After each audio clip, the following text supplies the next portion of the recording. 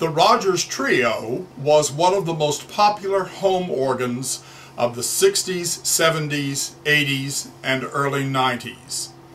Unfortunately, most of these organs have reached an age now where they are needing some fairly serious service work on them to keep them working.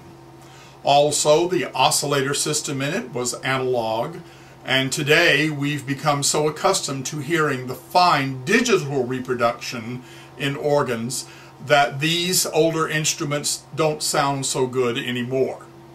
A solution: an Artisan rebuild. This Rodgers Trio has been completely re-outfitted with a new sound system, a new control system, and a facelift in many different ways, and we're going to see exactly how that was accomplished. As we move to the back of the Rodgers Trio, those of you who have seen the inside of a Rodgers organ before will recognize the ceramic oscillators and these boards.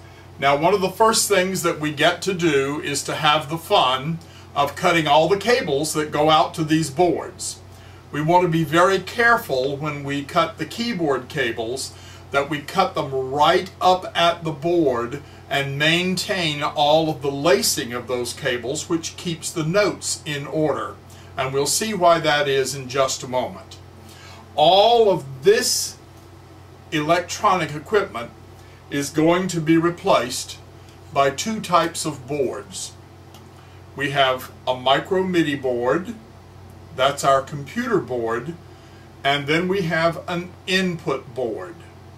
This input board is really unique in the industry because it requires no soldering. Once you cut those keyboard cables from the back of this large board, all you're going to do is you're going to connect them to this board by pushing these little triggers and putting the wire in. Here we have a piece of wire just like the wire attached to the keyboards in the Rodgers organ. This same type wire is attached to the stops and the pedals as well. The input board has a series of little push plungers on it. And to make the connection, all we do is strip a very short piece of wire, press down the connector, and there you go. No soldering required. Now it's time to get rid of all this equipment. As I said, we've cut the keyboard cables and all the other extraneous cables, we just get rid of them. And this board can go away now and be replaced by a series of the other two boards we just saw. So, let's get rid of the old Rodgers oscillators.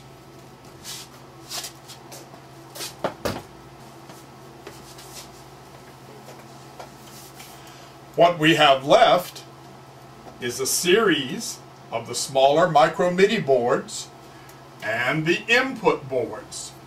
And if you look very carefully, you can see that same yellow wire that we just talked about is connected to each one of these little plunge connectors in the same order that it was wired to the original Rodgers oscillators. This makes the job extremely easy, because for those of you who don't like to get into soldering, you're all done. All you have to do is strip the wire, thread it through in the order that it came, these small holes in our fanning strips, and then connect them to the input boards. There's one input board for each keyboard. You can see the yellow wire goes up to the solo manual, the red wire goes to the great manual, and the purple wire goes to the accompaniment manual. There's another wire at this end that comes up from the pedal contacts, and it goes into this input board along with the pistons. Now we're going to show you what we've done with the pistons on this organ when we get back around to the other side. But for here, we have our input boards, our computer boards, the little 5-volt power supply, a 12-volt power supply for the lighting on the console, our main power amplifier, and the Artisan sound engine. We are using the original speakers that came in this Rodgers Trio. Some of the Trios came with internal speakers, and some of them came with external speakers. In either case, we're using the original speakers in this particular rebuild because these speakers were in good condition. You can see how neatly everything wires. Again, no soldering involved. Everything is either screw terminals or the push and release terminals. It makes a very easy job of rebuilding this Rodgers Trio.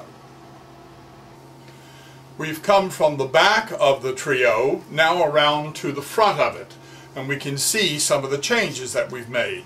One of the first things I want you to notice is the new light tab that goes around the horseshoe. This is an LED strip that we use. It's much brighter and has much better coverage than the incandescent bulbs that were originally used by Rodgers in this application. We've also put those in the music rack so that now the music rack light and the horseshoe light is much brighter than it was before. It makes a very nice looking instrument. The stop rail, in this particular case, our customer wanted some of the stops changed. They wanted some additional ranks added to the instrument. So you can see on the stop rail that we have refaced a few of the stops to add the ranks the customer wanted to add to this instrument. Now the Rodgers Trio is very nice because the entire stop rail just folds over and it allows you to have access for the wiring and the contacts. You can see here the contacts behind each stop. When you depress the tab, a little brass arm comes up and makes that contact.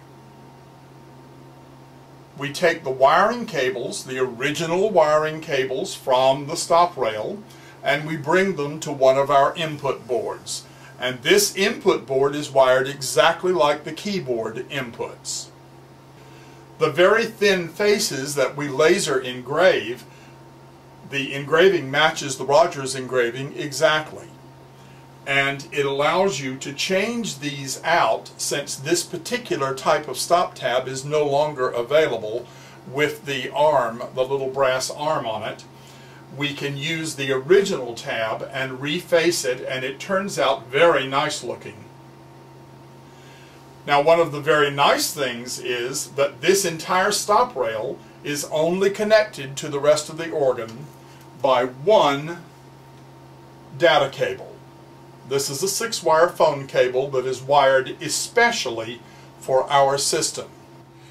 Again, the back of the Rodgers stop rail. This is the input board that we have installed using the original Rodgers cable and no soldering, just pressure connecting it right into our input board.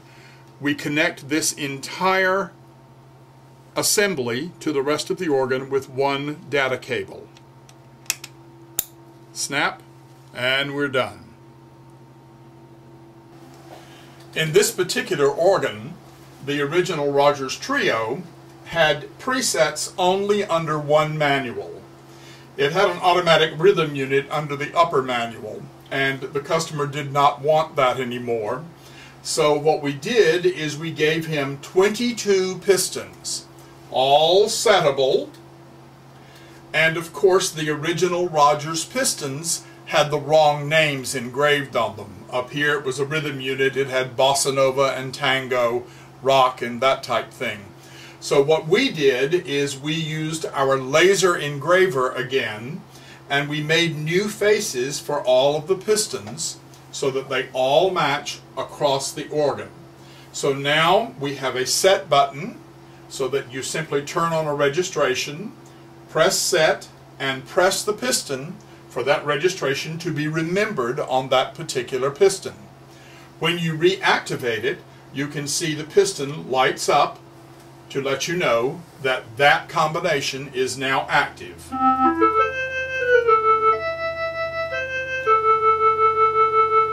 And then there's a cancel button over on this side to bring you back to the use of the stop rail.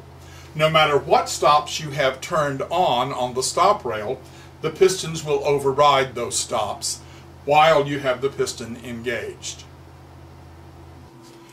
This Rodgers Trio came with a mechanical glockenspiel that was mounted under the lid of the organ. We're able to keep that. Again, we use an Artisan driver board. The cable that was going to the Rodgers electronics simply comes down to our driver board. It's connected by one data cable, and now the glockenspiel plays right from the Artisan control system.